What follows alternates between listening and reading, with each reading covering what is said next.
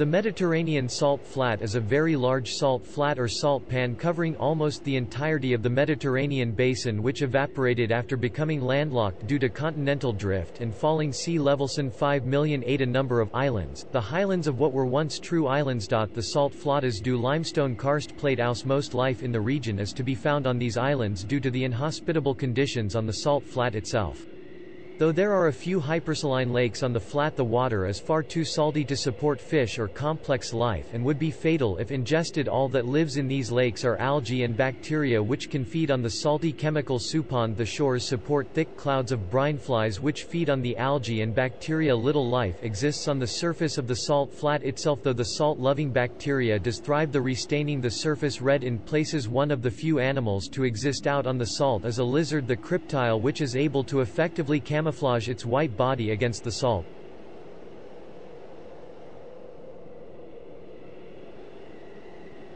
The Scrofas are descended from the wild boar Scrofa, which ranged across Europe in the human era, being highly adaptable generalist animals eating a wide variety of different foods. They were well poised to adapt to the rapid changes brought on by the closing of the Strait of Gibraltar, and trapped on the karst plate house became smaller with more elongated bonus harper hooves and longer snouts. Scrofas are similar physiologically to their ancestors but are smaller, only half the height of the bulkier wild boar, and more lightly built. Their legs are thin and agile with elongated bones and delicate pointed hooves, tips of which they walk on, giving them a stiff-legged gait. Although it looks unusual, this is an efficient way of moving over the karst, allowing them to prance agilely across the clint slabs and over grikes. Their flexible snouts, tipped with long lips longer than those of wild boars, whereand are essentially short trunks.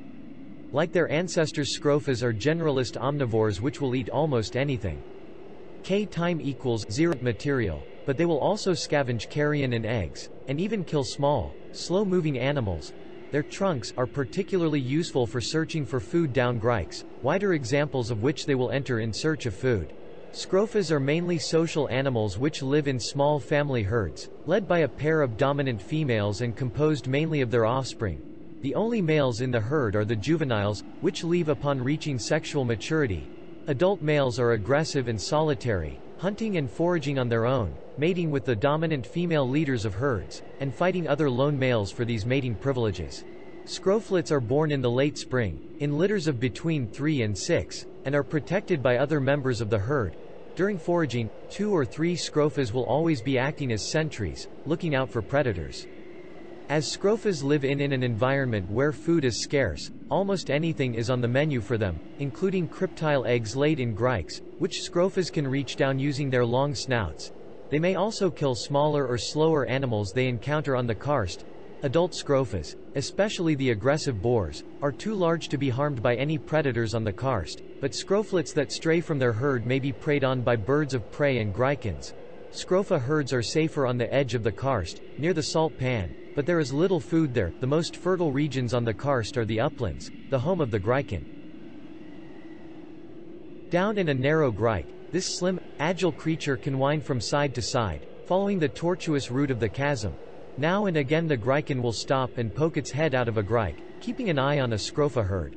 The Gryken is a species of large predatory mustelid endemic to the Mediterranean salt flat of 5 million AD. It evolved from the pine marten Martes martes, and lives in the grikes, crevices and fissures which separate clint slabs, of the karst plateaus and rocky mountains dotting the salt pan. The ancestor of the Gryken was the pine marten Martes martes, and, unlike many other mammals of 5 million AD, it has changed quite a bit compared to its ancestor.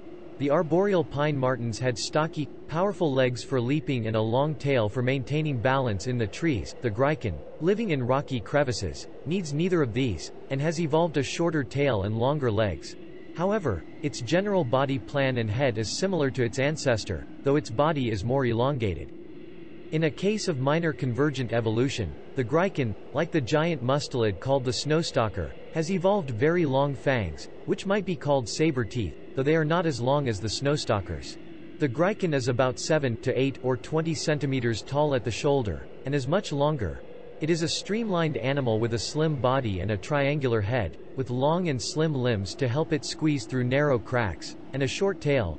It also has a pair of long, dagger-like canine teeth which reach down past its lower jaw. The fur of its face is crossed by a thick black stripe which camouflage its eyes, and its body is also striped to break up its contours and disguise it amongst the vegetation. Living on the karst plateaus of the Mediterranean salt flat, Grykens spend most of their lives in grikes or crevices separating the clints in the uplands of the plateaus, as well as the systems of subterranean caverns which lie below the karst. When stalking prey, they hide themselves within the grikes, popping their heads out from time to time to keep an eye on their quarry, before leaping from the fissure and pouncing. To kill its prey, the Gryken punctures the throat with its saber teeth, tearing out the windpipe. To avoid being attacked whilst feeding, it may throw its dead prey down into the grikes and caves. The Gryken is called the worst enemy of the Scrofa, as it will hunt and kill scroflets which wander too far from the herd. However, adult scrofas are too large and dangerous for the Gryken to attack, and the aggressive boars will in fact charge at the Grykens. It will also attack smaller prey such as cryptiles, which frequently enter grikes to lay their eggs in soil. The eggs themselves are laid in grikes which are far too narrow for the Gryken to access. After hunting, the cryptile's pale coloring allows it to fade back into the white of the salt flats. So positioned, the animal is practically invisible.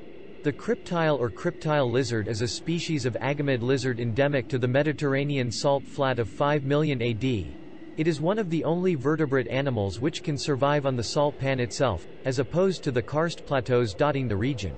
Lizards are generally adaptable, capable of surviving in a wide diversification on environments including harsh, dry deserts. With the closure of the Mediterranean Sea following the collision of Europe and Africa, agamids were already ready to adapt.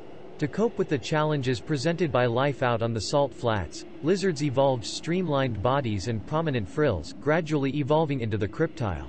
The cryptile generally maintains its resemblance to its agamid ancestors and is an example of parallel evolution, in this case with the frill-necked lizard.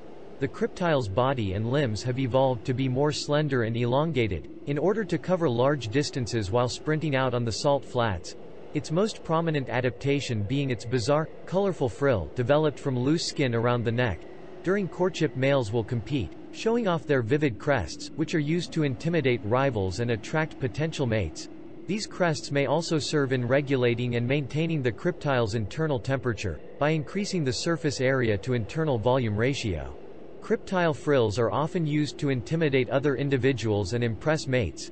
An example of this would be during courtship where males will compete, displaying an array of color, showing of their crests. The female will invite the best-looking male to follow her in a courtship dash across the salt flat. If the male can keep up with her, the two can then mate. While cryptiles display exceptional adaptations for life on the flat, out on the limestone karst plateaus, the lizards must be wary, as they are vulnerable to predation from predators such as the Gryken. Cryptiles are specially adapted to feed on brine flies, from which they receive all their nourishment, including moisture. Though their only predators on the salt are birds of prey, which cryptiles can camouflage themselves against, the salty environment means that female cryptiles cannot lay their eggs on the flat, where the salt would drain them of moisture, killing them. For this, she must travel to the karst plateaus and lay them in the soil down a safe grike, narrow enough to prevent access by a Gryken. Nevertheless, the eggs may be eaten by scrofas which shove their trunks down the grikes or even enter the grikes themselves, and the mother cryptile herself as a prey item for the Gryken.